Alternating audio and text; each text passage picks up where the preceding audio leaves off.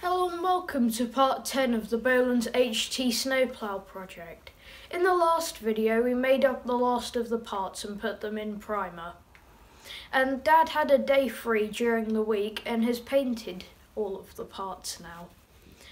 But we had a few challenges with that in the fact that it's quite cold and wet here in the UK, and the only heater we have is a diesel space heater, which worked okay, but the workshop still stinks of fumes.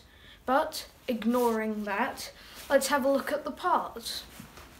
Some parts we've also put polish on, like the blade, which has come out very nicely. You're meant to polish blades so that when you're ploughing the snow just rolls off the edge and doesn't stick to the paint. We've also polished and painted the wear strip. That's come out nicely. The main frame's come out nicely, and we've polished this part because this is the actual part that'll have moving things on it. All of the pins have come out nicely. The hydraulic cylinder is probably one of the worst parts, but it's still not too bad. And same with the feet. These have come out okay-ish. But push rods have come out okay, springs have come out quite well. And some parts on the swivel bracket have been a bit ish, but otherwise it's good.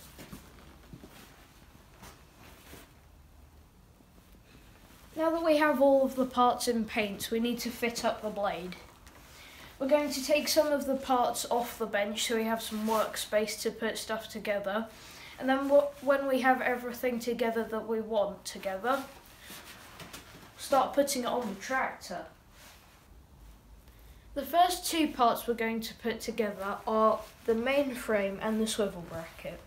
But before we do that, we're going to put some grease around this area, which is where the bracket will actually swivel, and on the underside, in an attempt to protect the paint and make it a bit more smooth while it's swiveling.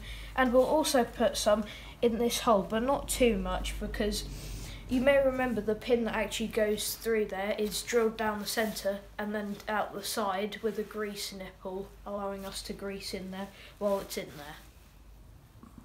We've greased up both of the brackets and we've put a bit of grease around the outside of the pin and in the hole. And let's try and put them together.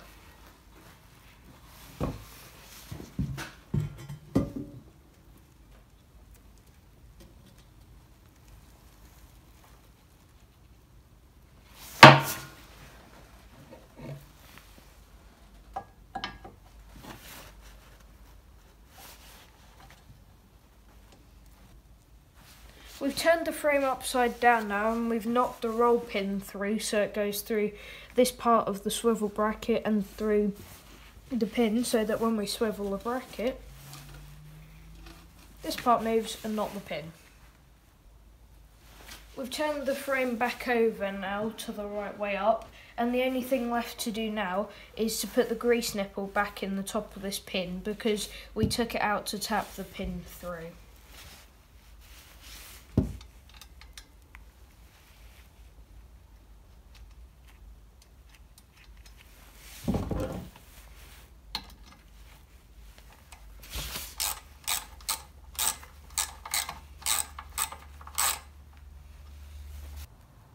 Now that it's all greased up, this part turns very smoothly. But now onto the hydraulic cylinder, which we've lubricated the pin that will go in here inside and out and in these parts of the hydraulic cylinder. Just put this through here.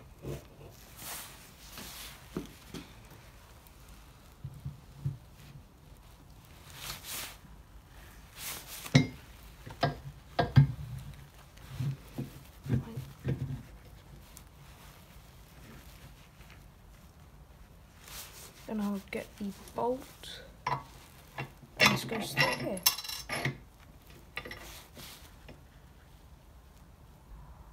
For the front pin, we're going to use these washers over the top, which probably wouldn't have been original, but we're doing it to protect the paint. I'm just going to use this soft-headed hammer just to tap it through.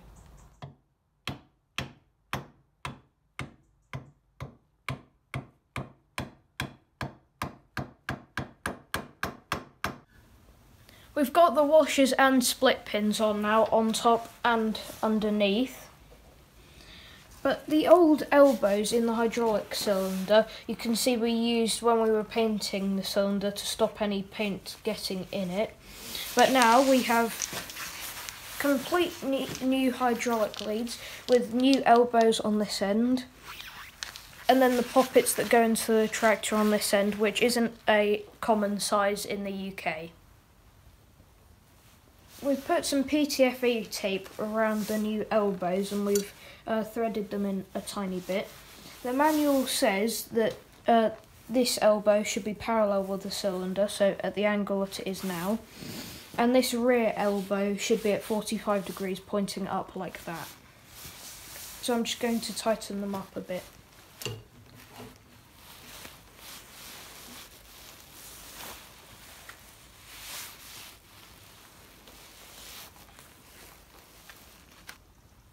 We've put some jointing compound on the elbows. We're not sure if you should with hydraulics, but we have.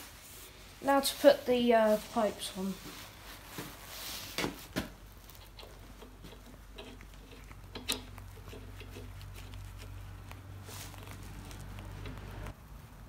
We have the hydraulic hoses on now, and the only thing left to do on the frame is to put this stainless steel bolt through here, which we've been thinking about a little bit.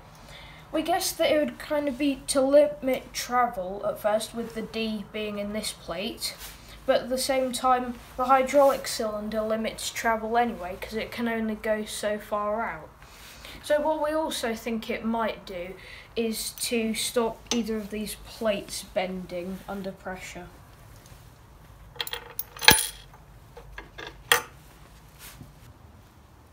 The next job is to put the wear strip back on the blade.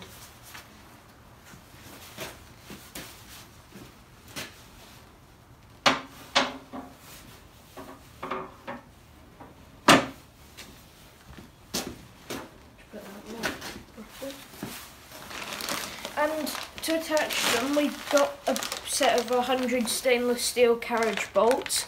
We couldn't actually get the right size here in the UK, so we imported them from America, which, as usual, meant that the shipping cost more than the actual product we were buying. We've gone a bit overboard on the originality.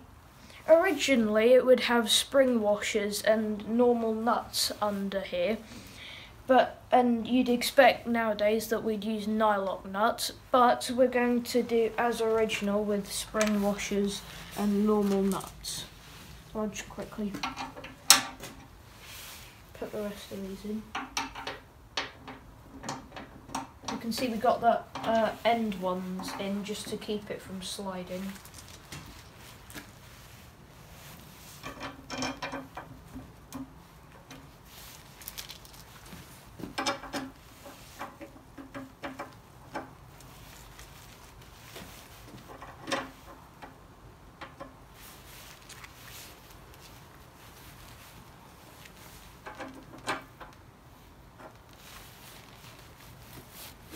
And final one, boom.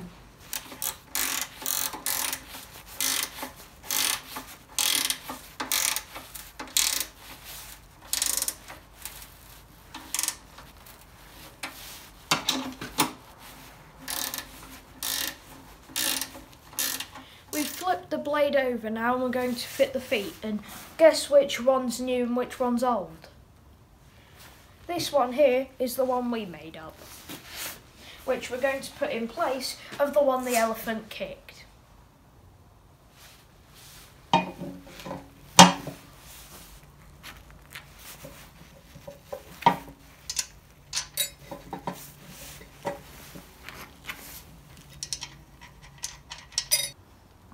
The last thing to do on the blade is to put the decal on, which we got from Restoration Decals, along with this other decal to go on the swivel bracket. And they do decals for Bolens, Wheelhorse, Westwood, Cub Cadet and probably more. And they've done a really good job of these. So we need to measure up where to put this on here, and I need to find a place to put my Restoration Decals decal. There's no video of us putting the decals on because it was one of the most stressful things we did in this project, but now they're on there. They look very good, both the one on the blade and on the swivel bracket. And thanks again to Restoration Decals for those. We've had a bit of a move around now, and with how these two parts are laid out on the bench here, you can probably guess what we're going to be doing next. Putting the blade on the rest of the frame. And it uses these tiny pins through here, which goes through this, and then the springs which hook around those indents on there, and then go around here.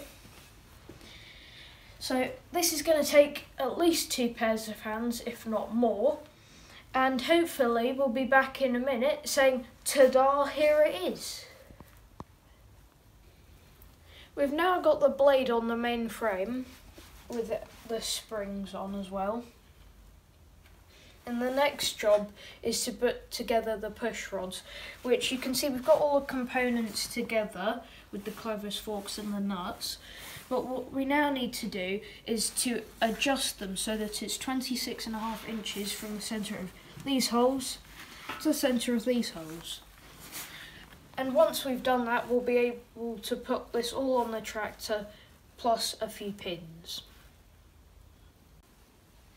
We have the push rods adjusted to the right length now, and we're going to try and mount the blade and the main frame on the tractor. And for this I'm going to need the help of my cameraman.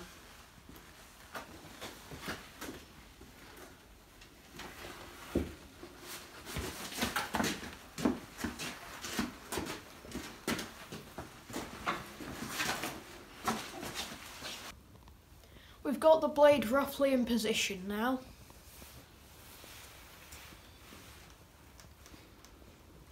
And it's time to use a couple of the pins we made earlier. So for the pivot, this goes here with one of the bigger pins going through there.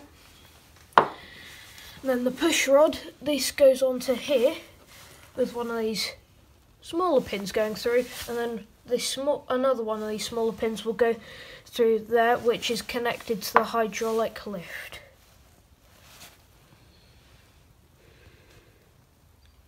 The last thing to do is to connect up the hydraulic pipes, which the rear one on the hydraulic cylinder goes to the left outlet, and then the one on the front of the hydraulic cylinder goes to the right outlet. After we've done that, then we can take it out for a drive and you'll see the whole assembly. We're now going to test it for the first time.